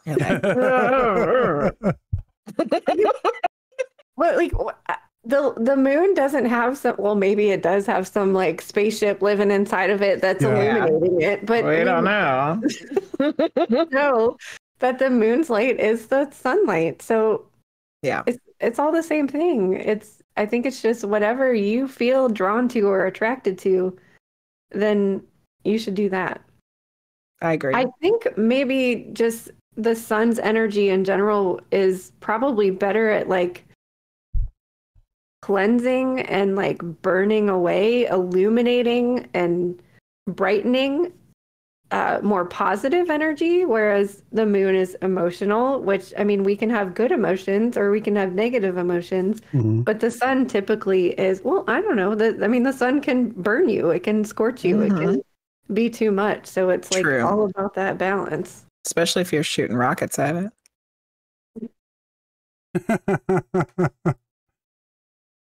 All right. Next question we had was, how do we put up protective barriers around our homes? I can start with that one. I do essentially like the bubble technique. But I just heard Alyson talking about the bubble technique in one of her videos recently about which I don't remember all the specifics. I'm pretty sure it was you. But anyway, not to get off track here. I kind of do the bubble thing, but I guess mine's not necessarily like a bubble though, because I'm using my energy, my will, my power to kind of push the energy outward to create a protective area. And I usually probably you would want to do it on a regular basis, but I kind of forget about it until I need it. Until something's like, trying to get in here. And I'm like, not happening. And then I, in the middle of the night, usually I'm like having to do it while I'm trying to sleep. Yeah. I will say, just so people kind of know, like the way that you do your protection is also based off of your personality though, which is very like, when it comes to the spiritual, it's like F around and find out. Yeah. Mm-hmm. Like you're not very, like you get pretty aggressive towards things that are trying to come in that you don't want in. Yes. And yes. so if you have that kind of personality, then you can kind of handle those things using your own energy because of the confidence, really, is what I believe. Like the confidence you have that you are going to protect yourself is going to protect yourself. Very true. But if you don't have maybe that much kind of fortitude in the decisions you're making, or you're kind of unsure of yourself and the abilities that you have at the moment, then there's other things you can do too. Yeah. So what do you do? That's just kind of my thought on it. Yeah. I for a space, I do use the bubble technique if I'm feeling like I need some extra oomph to things, if I feel like something's coming in. But I have found over the years, and like Gina the Frost is saying, like F around and find out. I used to only exclusively use the bubble technique until I realized that I was using my energy to do it. That's what I just right before you were saying it, I remembered you saying it. And I think it was one of your weekly videos recently. And I was like, oh yeah, I never really thought about that. Yeah, like I noticed that, like, I'm like, why am I drained all the time? And it's because I'm constantly putting up these bubbles or these shields, and that takes a lot of energy to do that. I use crystals for protection all the time. I have all of my doors and windows have a clear stone and a black stone. The clear for bringing in the light, and the black for clearing away the negative. And the reason I use the dark and the light together is because when we're clearing everything out, like if you go sage your entire house and you're like, oh, this house is totally empty, like the universe has to balance itself. So when you have a totally empty space, that's calling all the negative energies. Oh, hey, let's suck into this vortex. Have to fill it with something. So you have to fill it up with positive energy. So that's why I have the dark stones to clear everything out and the light stones to bring in positive light energy.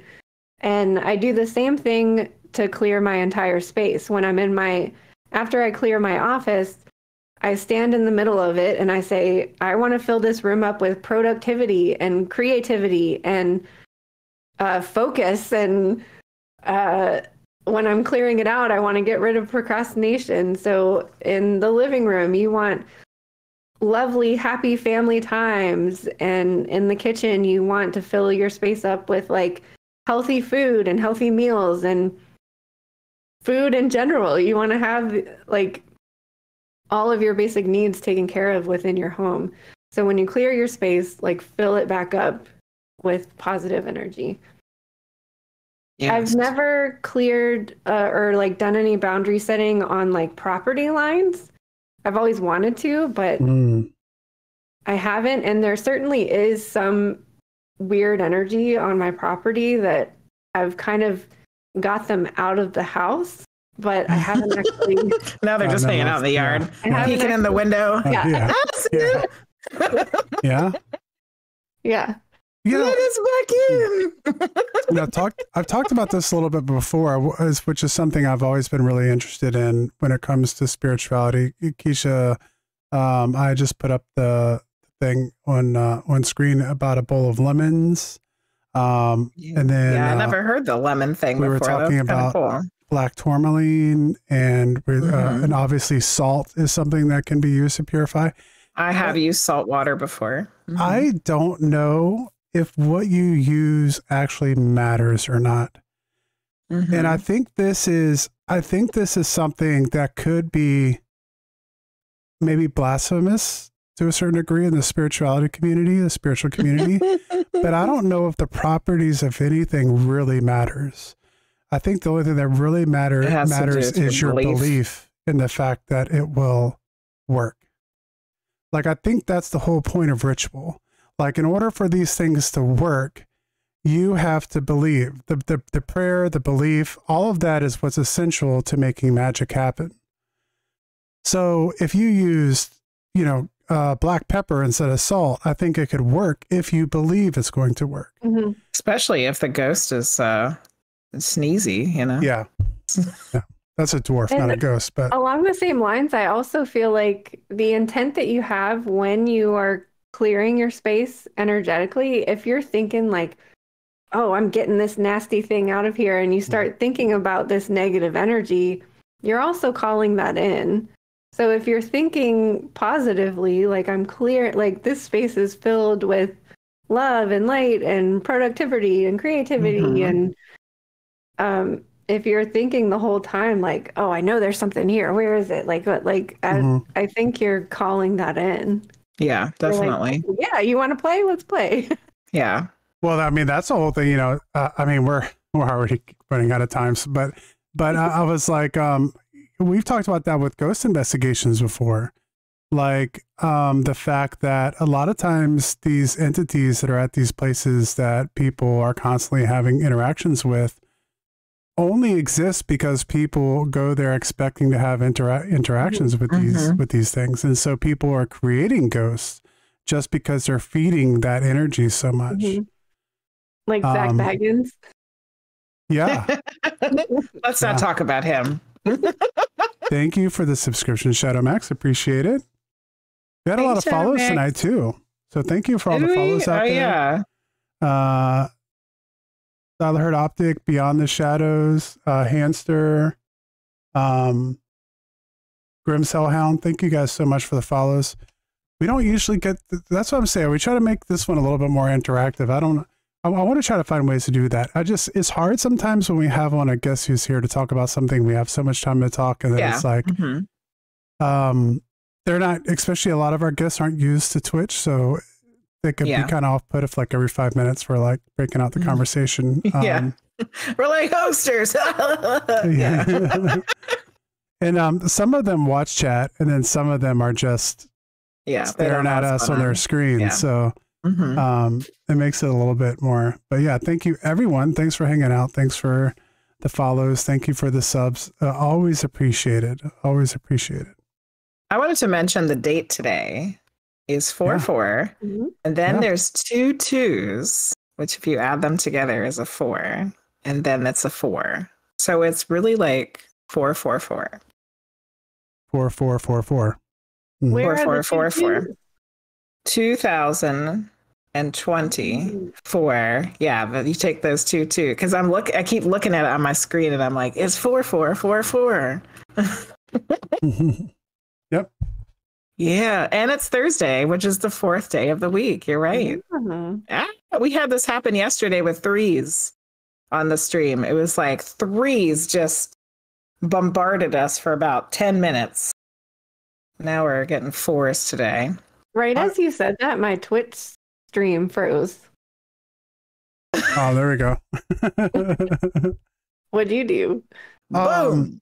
We have another question that was submitted by Keisha earlier in Discord as well.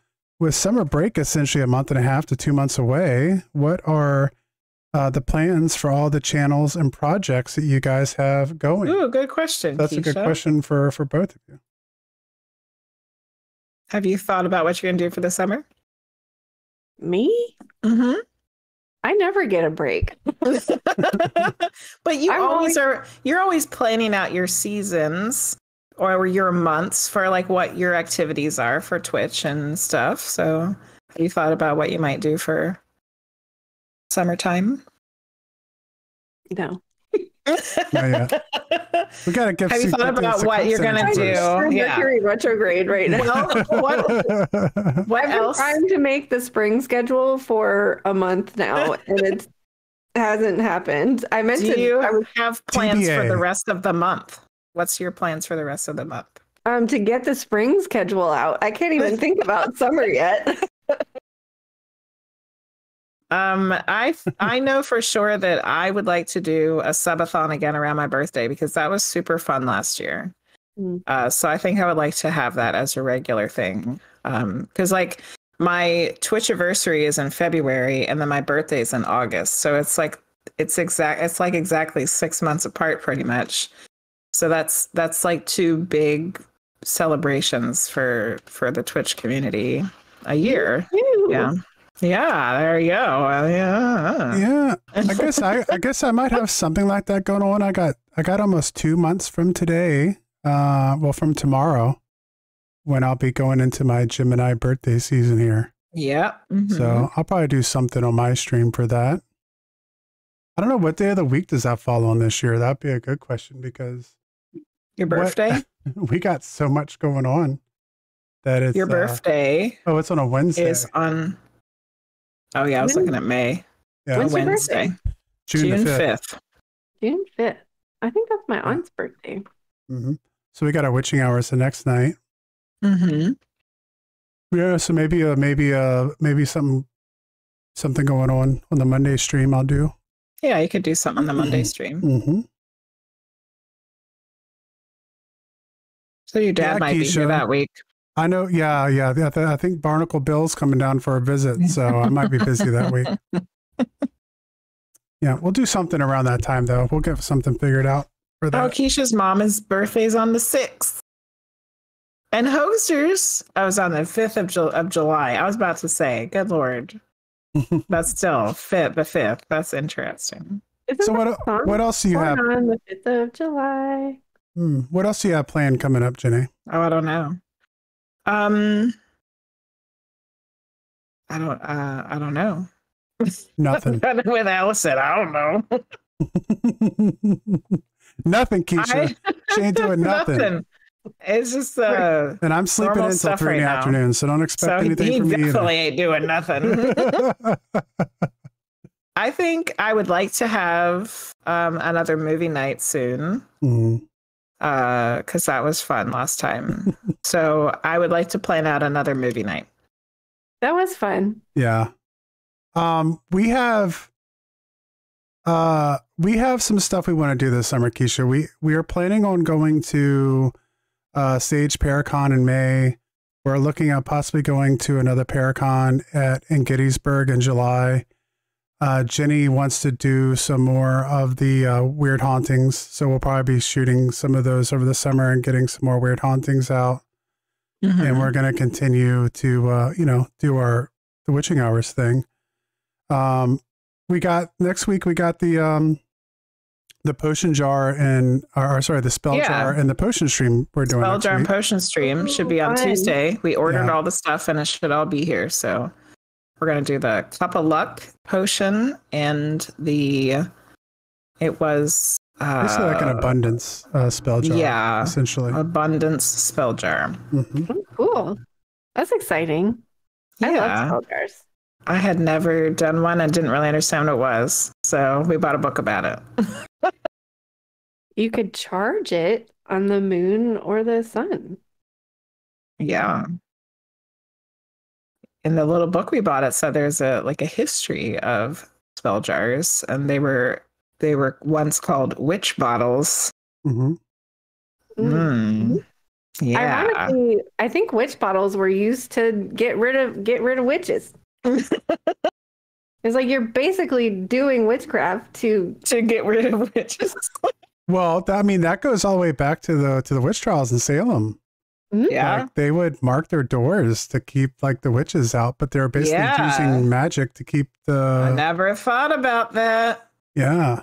And the whole does it float? Does she float or does she sink? You know, is she heavier than a duck or whatever? Yeah, it's all witchcraft stuff. Yeah. It just depended on what side you were on. Yeah. Mm-hmm. And hymns or incantations. Mm-hmm. Yeah, Keisha. Mm-hmm. Yeah, we got all kinds of stuff going on, Keisha. The weird hauntings, witching hours, bow streaming tarot, medium readings, arts, games. Jenny's got more podcasts coming out that she's done with other podcasts. That is stuff that's happening. Yeah. I guess I can share that stuff.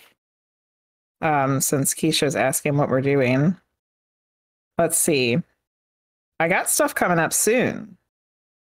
On the 16th of April, I'm doing an interview for Transcendent Minds podcast. That is not a live one, though, so I'll have to let you know when it comes out. And then on the 10th, good night, linguist. I will. Bye, linguist. On the 10th, I'm going to be doing what is it called? Typical Skeptic podcast on the 10th, which I think he does not record it live, but he tries to get it out the same night that it's recorded. Okay. So we're recording it at 8:00 p.m. on the 10th, so it should be available like right after that on YouTube. Mm-hmm. And then I have another one, but I think that's not till May. May 6th, I'm recording one called Paranormal is the New Normal, which kind of fits in with our Weird is the New Normal thing. So I don't think that's live either, but all that stuff's coming up.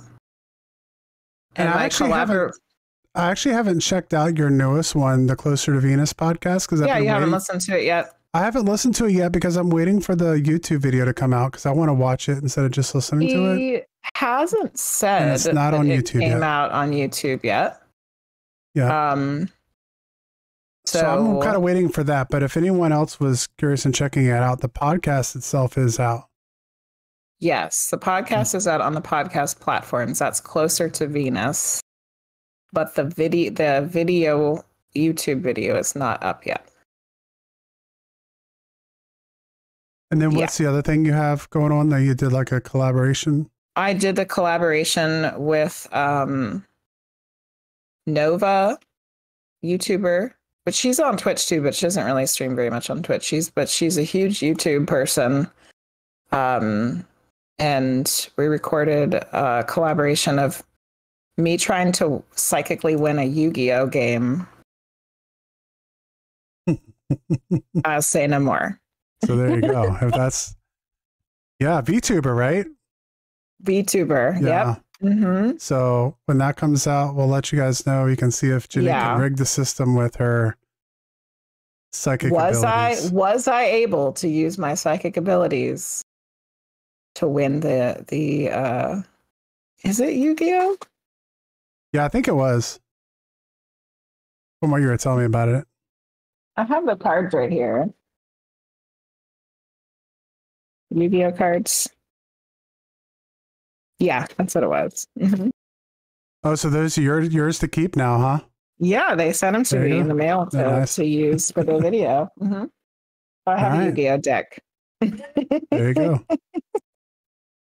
That's a lot of stuff coming up. That's so awesome. Yeah, it is a lot. And I just started my trance mediumship class last night. Ooh. Yeah, so there'll probably be lots of stuff coming out on that on the Friday night streams. You're not doing anything. Yeah, exactly. I think Keisha was trying to get at that. We don't have time to do nothing. There's no time for nothing. I mean, I think because if we had more time at this point, I think at this point, if like there was more time, there would just be more weird hauntings. There would be more classes. There would be more witching hours. Like I think I think we're doing a lot of the things we want to do now. It's just finding time to elevate them, or I don't know what the right word is. They're making fun of me because I said I had nothing going on. Yeah. I was just talking about Twitch. Like, I was thinking about my Twitch stuff. Like, do I have anything specific planned for Twitch or the Twitch community? But I wasn't thinking about all the other stuff. You know, there's a lot of other stuff. Let's do a collab birthday stream anniversary. Yeah, that would be fun. One of the things I'm really looking forward to. I'm doing one thing. There you go. So we got a birthday stream coming up in August. One of the things that I'm really looking forward to, Alyson, I don't know how much we've been able to talk about it, but supposedly Twitch said that in the next couple months, like one of the big things they're working on is the stream together thing, which I think has been working better. And they want to make it where, like, if I'm streaming and Medium Jenny Lea is streaming and you're streaming, that we can all stream separately on our own platforms, but they'll combine our chats together. Oh, but then people have to pick sides. Like, which chat are you going to go to? Well, that's the thing, though, is that we can see each other's chats. You know, we would be able to talk to the communities together as one, even though they will be in different rooms. Yeah, if Hoaxsters was in your chat and Keisha was in Jenny's chat and CMC Air Boss was in my chat, they would all be able to see everyone else's chat. Oh, that's cool. Yeah, so they can interact from all three people's streams if you're streaming together, which I think could be a game changer. Because I think that would be great. So then it's still like we're still like coming together as one community, but everybody's got their own can do their own stream. Yeah, and everyone can decide who they want to watch, but then they're still in the conversation with everybody. So even if someone had 50 viewers and someone had 30 viewers and I had 2 viewers, it wouldn't matter because I would still see everyone talking in your streams as well. So there's a benefit to that. Now Twitch said there was a negative to it, so they put like an out clause for it because some streamers have like 20,000 viewers. Yeah. So like the problem they were seeing that is if like somebody who's a really big streamer wanted to collaborate with a smaller streamer, that might be a lot for that person. They don't know how to look through a chat with 2,000 people in it. And so you can opt out of it. So when we do the stream together, you could say, I only want to see my chat. Yeah. And so you can do that, but the option is still there. So I think that could for be really us, cool. It would be perfect because really we all have this, like, our community is all the same people, So like, Hoaxsters and Amber would be hanging out with Priestess of Wonderland's channel and, whoever would be in mine and whoever would be in Frosty's, but then we're all the same anyway. So we still get to be together. Yeah. We share so many, like there's so many people that are just part of this bigger community that are in everyone else's chats anyway. So I think that would work out well.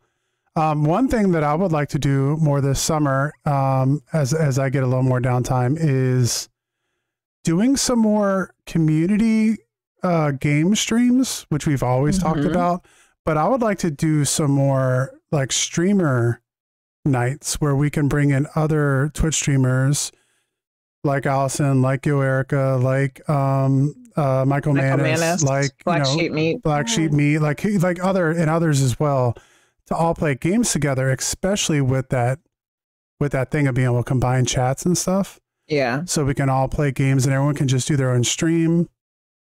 But then we're all kind of playing together. I think people would like to see that. I think that'd be fun. I like some of the streamers I watch when they play together. I have fun with that. So Baldur's Gate might be one of the opportunities for that. So that could be a lot of fun coming this summer. I love playing games, but my computer hates me. Yeah. Yeah. Well, that's one of the goals I have for this summer is to have some more game nights, just kind of have fun and hang out and cause some shenanigans. Yeah. And then Alyson, for our birthday time, it would be nice to come back on your stream again, because you had just reshared the video where I came and hung out in Wonderland, and yeah, I think it would be nice to do that again. Yeah. Well, I told you I wanted to do a Let's Get Stoned episode of like why you choose all the different. Yeah, stones. yeah. Oh, yeah. We can still. And do then that I too. forgot. Oh wait, I just committed to a Follow the Moon challenge, and then I had like I just commit to too many things. But I am excited to like talk about like why do you choose the stones that you choose? We all do that. Commit to too many things, and then we're constantly trying to come up with more shit to do. Why do we do this to ourselves? I just try to like think like, okay, this is a cool idea. It will happen one day. Let's focus on what's in front of me. Oh, Journey of Self-Discovery had a good idea. Invite Alyson over for a sleepover slumber party. Well, that would be saying I have to go to Richmond anyways at some point in time. Well, even if it was just because you did your Twitch slumber party, that would be fun to do collab too. Yeah. Yeah, that would be kind of fun to see you guys hanging out in Jenny's like little stream room there and having a fun night streaming live.